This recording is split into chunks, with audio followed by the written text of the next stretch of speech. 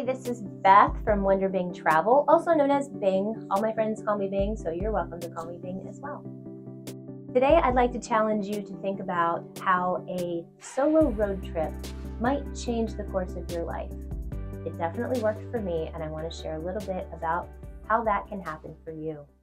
Let's set the stage a little bit, because for many of us, I think we dream a little bit sometimes, maybe a whole lot, about trying something new, about stepping out, about adventure, just some place that maybe you could find peace and freedom. And let's face it, at this time in our lives, for many of us, we've undergone massive changes. There's so many different reasons for that, and we will all go through something.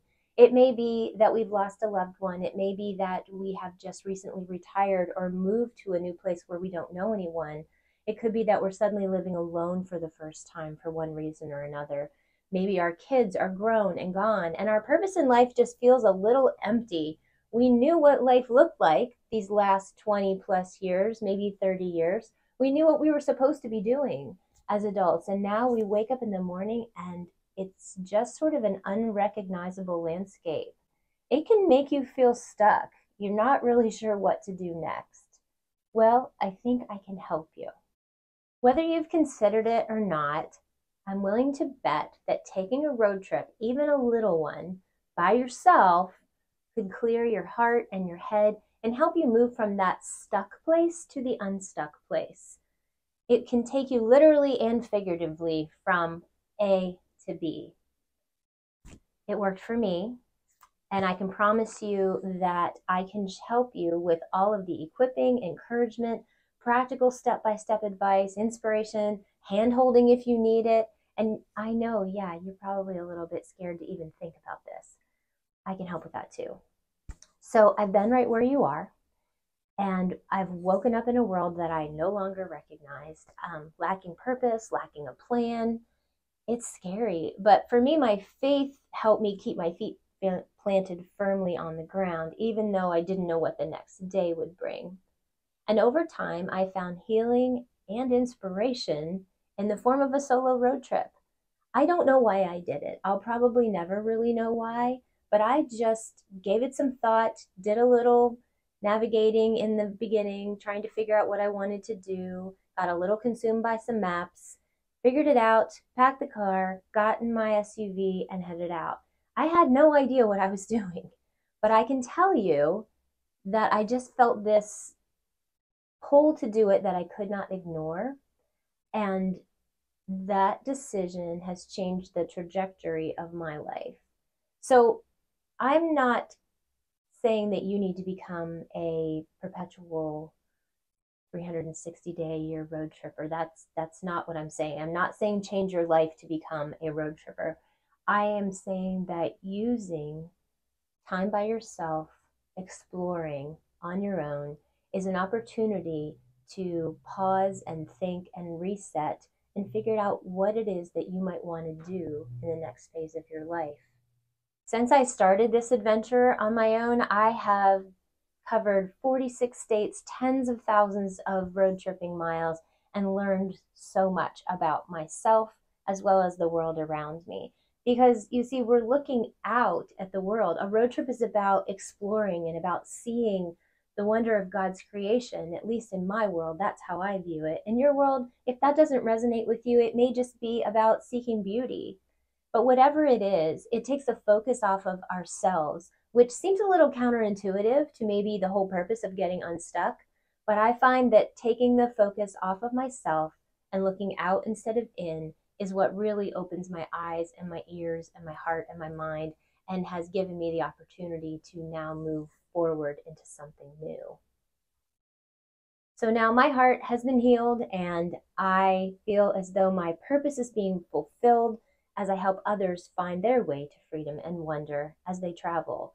And I realize for a lot of women that takes a big leap of faith. So I ended up writing a book, which I have been writing on this topic for years, but I put a book together called There's Wonder Around the Bend. It's an inspiring guide for solo female road trippers. It's full of inspiration. It's got practical encouragement to equip you to step out in faith on your own, to adventure on your own. Whether you need a day away or a week or a month, whatever you can put together, it will be worth it. And I can help you with every little bit of it. So don't get stuck right away thinking that you feel overwhelmed and then it has to be this big thing. It doesn't. It might just be an afternoon away somewhere. You may just go to the next town over and do some exploring and stop in that cute little coffee shop you've been thinking about and just wander around town or someplace where you don't know anybody. It doesn't have to be a grand thing. It doesn't have to be an overwhelming thing, but it can be. It can be huge. So you just have to figure out what fits for you. So sometimes you'll find me sharing from home, which is where I am today, in my office. Other times you'll find me on the road because I do spend a lot of time traveling. So I was so excited about spending time being able to share with you locations and wonderful places and things that I found that are inspiring to me and the way that I find wonder when I travel. So if any of this resonates with you, then I think WonderBing Travel and Bing may have something to help. The book will be available soon, but in the meantime, I've pulled a chapter out called Going Solo and made that available for readers who are interested. So if you go to wonderbingtravel.com/sneak peek, and you'll find the link here below, go ahead and click on that, subscribe, and you will get not only that Going Solo chapter for inspiration and practical equipping, but also some other goodies that I have set up for you. My passion is to help women get out of that stuck place, help them to go and do something, yes, for themselves, so that they can take that step into the next phase of their life. Sometimes we just need to clear our heads, and that's a good enough reason to go too.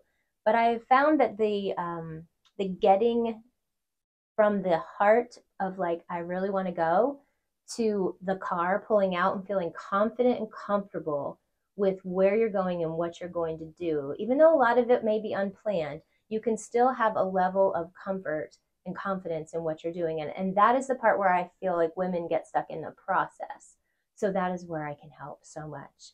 Whether it's navigating, budgeting, figuring out great places to stay, figuring out great places to eat, how long you want to go, all of those things. I can help with all of that. I've done it all over and over and over again. But the most important part of all of this is really about discovering what it looks like to seek wonder and to find it, and to find joy in each day of your journey, to embrace feelings of gratitude and hope for your future, to open your eyes and your mind and to see clearly, maybe for the first time in a long time. Honestly, there's nothing like a trip on your own to clear out the crud and open up your mind. You'll find yourself focused on looking out instead of in, and those changes end up coming within. It's really a transformative experience. I hope that you'll let WonderBing Travels play a role in being your guide as you seek freedom and wonder. Don't forget to subscribe to my YouTube channel here. You can also follow me on socials, WonderBing Travel on Instagram and on Facebook. I so look forward to having community with you and learning more about what it is that makes you excited about this or feel trepidation about this. So please feel free to leave a comment below, a question below. I will answer everything. I'm so excited to embark on this journey with you. I hope that you'll let me help you turn your wandering into wonder as you seek joy in your journey.